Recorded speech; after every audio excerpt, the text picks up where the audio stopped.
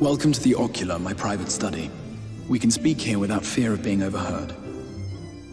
I have much to explain, but the truths which I must touch upon in doing so would cause only distress and confusion to the people of this world. Pray keep that in mind. Now, I am sure you are desperate to know the fate of your fellow Scions. To put it simply, they are here in the First. Their arrival, however, was not as recent as you may imagine. Here, time flows at a different pace from that of the Source.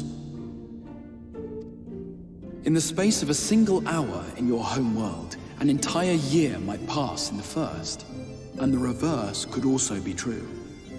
The pace fluctuates without rhyme or reason, and it cannot be predicted. That said, we seem to be entering a period of near equivalence. And thus, for the moment, you need not overly concern yourself with the passage of time. As for your companions, however, Y'shtola and Urianger have dwelled here for 3 winters, all told, while Thancred's count stands at 5.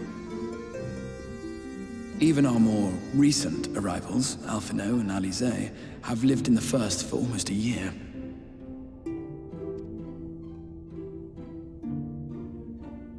My intention had been to summon only you, but the art of reaching across worlds has proven exceedingly difficult to master.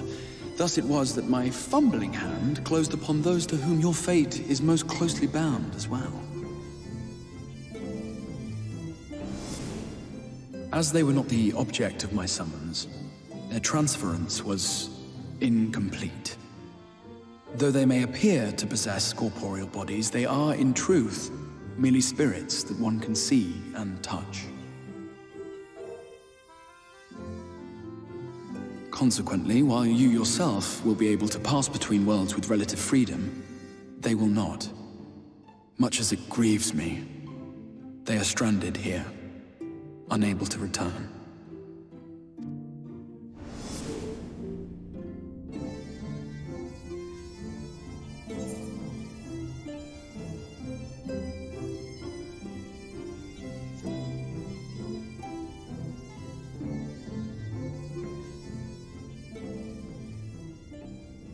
We spent every waking hour searching for a way to reverse the summoning. In the beginning, at least. As you may have surmised, however, our efforts met with little success. And then we all but abandoned the endeavor once Urianger shared with us the vision he had witnessed during his journey through the rift.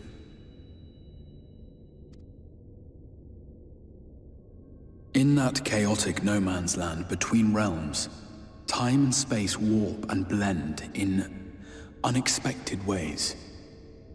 What Urianger saw was the future. That which would one day come to pass. In his vision of tomorrow, the First was rejoined with the Source. This collision of worlds brought about the 8th umbral calamity and the deaths of countless multitudes. Amongst those who perished, Urianger clearly saw the fall of the Scion's mightiest champion. He watched you die.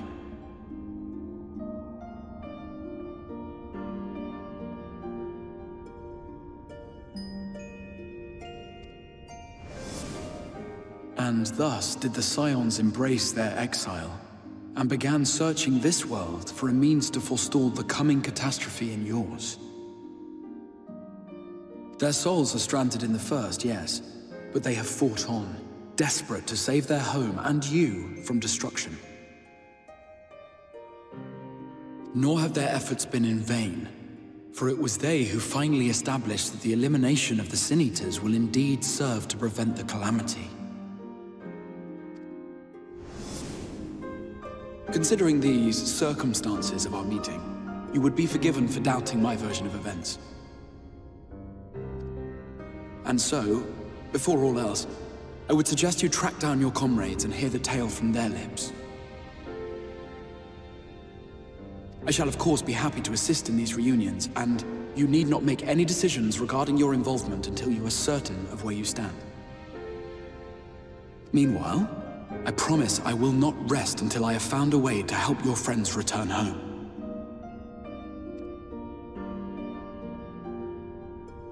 What say you? Have I earned your trust for the moment, at least?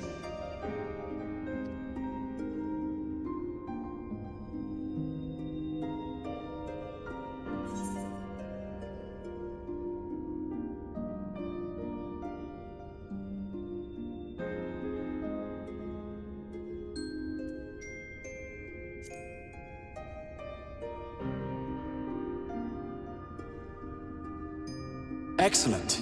You will not regret this. With that settled, we shall have to see about getting you ready for the road. Traveling across the rift has no doubt left you weary. I will arrange for a room where you might rest in comfort. While it's being prepared, perhaps I can show you around.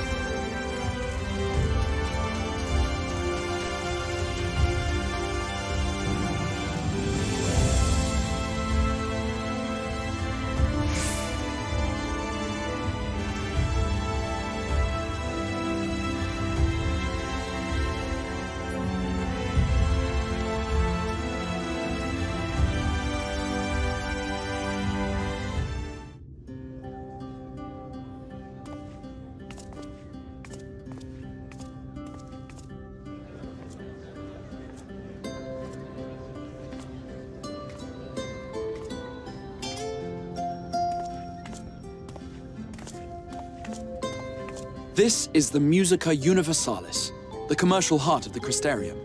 What you might need to prepare for your journeys can be purchased here.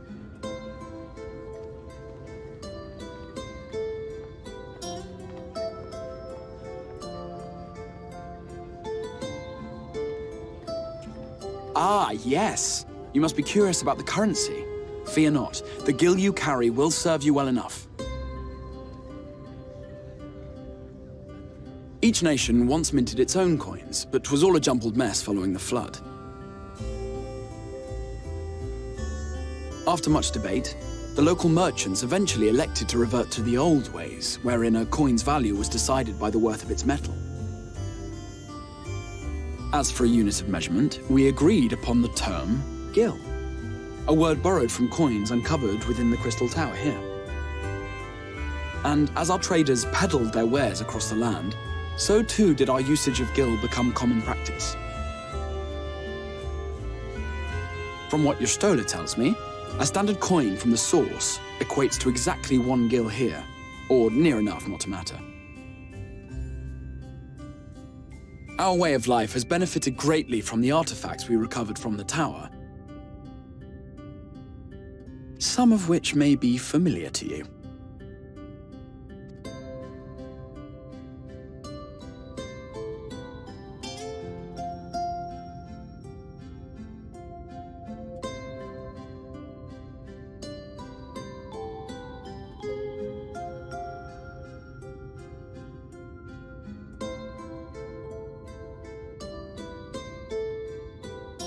But I fear it would not be practical for us to provide everything to which you are accustomed. You shall need a means to access the commodities of your homeworld.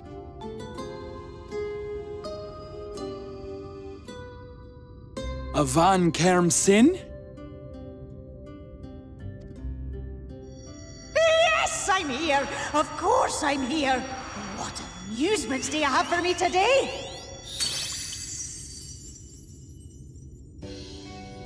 My dear Faerie, paragon of pixie kind. For you, I have the most vital task. This fine lady is a friend from a distant realm. And we have need of a means to ferry things back and forth from her home. Might you be able to assist us in this matter?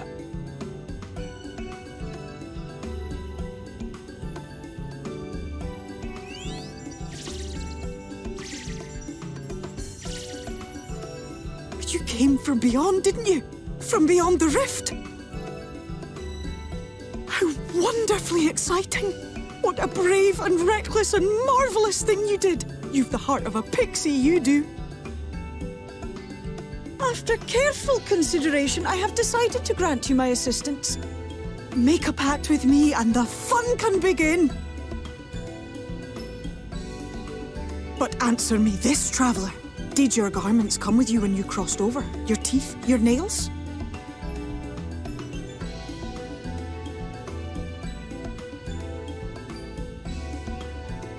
Just as I thought! Then you've a good stout connection with your home through which all your belongings, great and small, may easily pass.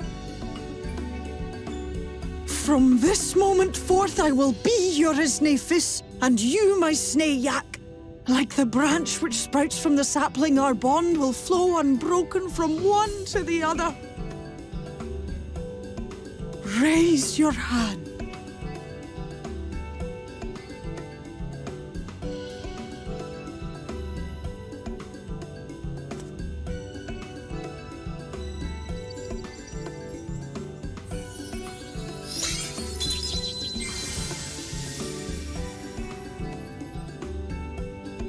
Tis done.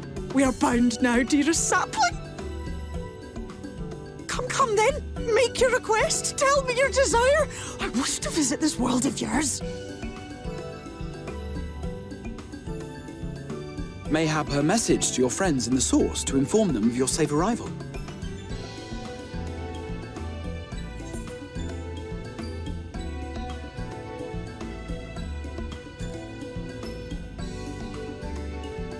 Consider it done.